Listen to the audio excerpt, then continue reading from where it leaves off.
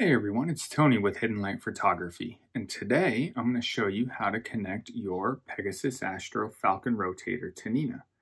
Now this piece of hardware comes especially in handy when you want a specific rotation and be able to repeat that rotation consistently, such as when you're running multiple nights on the same target. So let's go over to my computer and I'm going to show you how to connect it. And I'm going to show you how to use it in another video when we go over framing. So let's go ahead to my computer and get started.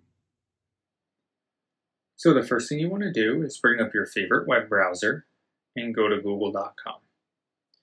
And as always, there is a prerequisite, and that's ASCOM. So if you haven't downloaded ASCOM yet, please go ahead and do that now, as you're going to need it. I'm going to include a link to the ASCOM website in the description of this video, as well as my video going over how to install ASCOM.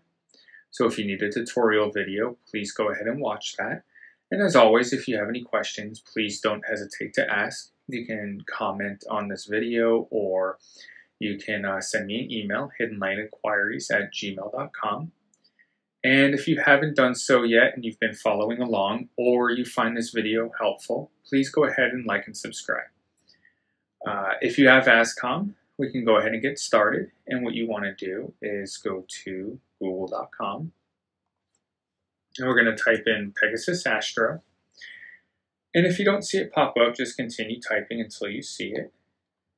And then we're going to go down to pegasusastro.com.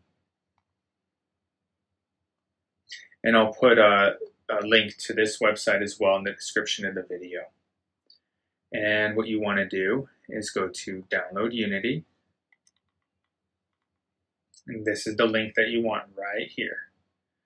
This is just the operation instructions. And I already have this installed, so I'm not going to do it again. But what you're going to do is click on this link, Unity Platform. And depending on your system, you'll have a downloads box in the top right corner, which looks like this.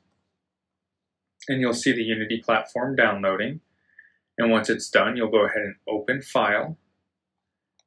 And then you may or may not get a box here that asks if you want the application to make changes to your device. If you get that, go ahead and click Yes. And then follow the install wizard. And then you'll have the Unity platform on your computer. Now, the next thing that you're going to do, and part of the install wizard, is adding a shortcut on the desktop, and that looks like this. You're going to double click on that, and then it'll bring up your Unity platform, which looks like this. And you'll see your Falcon Rotator, and then what you'll do is click on that, and it'll bring up your dashboard. Now, there's one thing that I would recommend doing, and that is under Go To, go ahead and set a target degree and hit Go. And then what you want to make sure of is if it says that it's moving clockwise, make sure that it's physically moving clockwise. Now, I can tell you that when I did this, it said that it was moving clockwise. In fact, it was physically moving anti-clockwise. Now, that doesn't mean that your rotator is broken or bad. All that you have to do in that case is under Rotator Profile, under Reverse, click On. Now, you'll notice here that there's two different shades on two different parts of this dial. And what that means is if you choose a degree, let's just, for example, just because this is where it's at, 0 degrees. If we choose a degree anywhere in here, it's going to move clockwise from this position. If we choose a degree anywhere in here, it's going to move anti-clockwise. For example, let's go to 15, and we'll see it moving clockwise. Now let's choose 345 right here, and it's going to move anti-clockwise.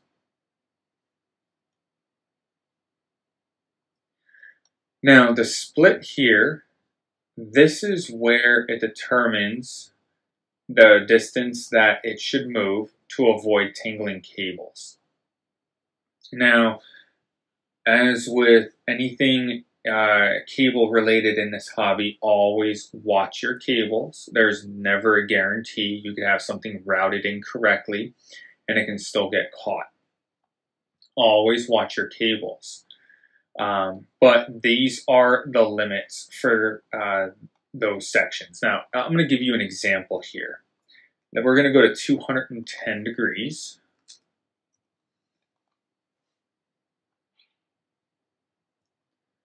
Now, notice how it's moving clockwise now. It was at 345. It was a shorter distance to go anti-clockwise. But because it was in this section and it would have crossed this threshold, it's going to come around clockwise. And the reason is it doesn't want to over-rotate, thus increasing chances of a cable snag. So I'm going to go ahead and stop that right there. I'm going to have it go back to 0 degrees. But I thought that was a fun fact, so it doesn't, reduces the chances of snagging cables. So if you notice that you're at 210 degrees and you command it to go to 225 degrees, even though it's a lot shorter to go this way, continue on clockwise, and it starts going anti-clockwise to get there, that's why. There's nothing wrong with your rotator, so I just wanted to demonstrate that really quick.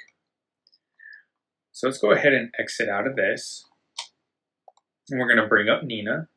We're going to go to Equipment, Rotator, and then we're going to go, we're going to check our driver, and you'll see a few of them in here. What we want is Pegasus Astro Falcon.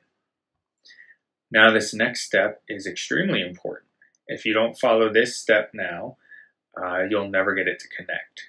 We're going to go to Settings, and now we have to tell it what we're connecting to. In this case, it's the Falcon Rotator, and that's it.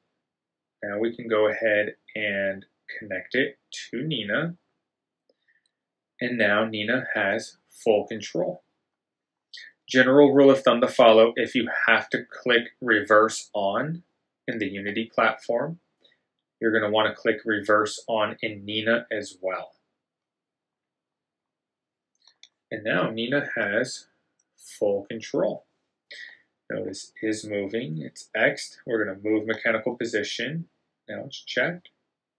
Here's the mechanical position. Now we're at 10. Then we can go back to 0.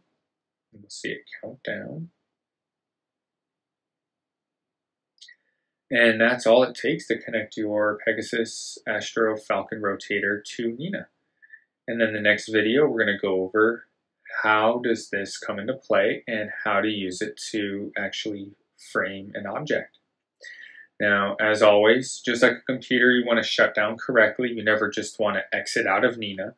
What you want to do is disconnect from your equipment. Disconnect rotator, okay.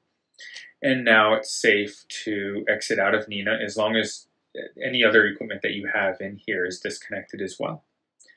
So I hope you found that useful or helpful, and if so, please like and subscribe. If you have any questions, please ask.